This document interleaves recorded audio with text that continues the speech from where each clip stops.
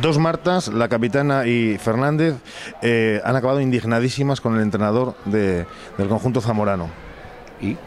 Pues pregúntales a ellas por qué. Pero nos lo han dicho ante cámara que había sido pues porque había tenido una actitud aquí el presente que no había sido nada ni correcta ni profesional y que incluso las había insultado. Bueno, yo voy a ser más correcto que ellas porque no me atreveré a juzgar la profesionalidad de ellas.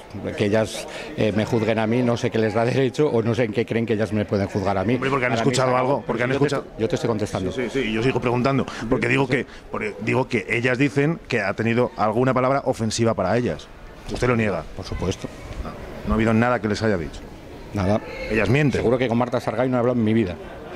Te quiero decir, esto son cosas del baloncesto, cada uno se lo toma como quiere y cada uno toma las actitudes que quiere. Para mí el partido se acabó, respeto a lo que ellas puedan pensar. O sea, era una estrategia de dentro del partido, un poco para desequilibrar moralmente a la...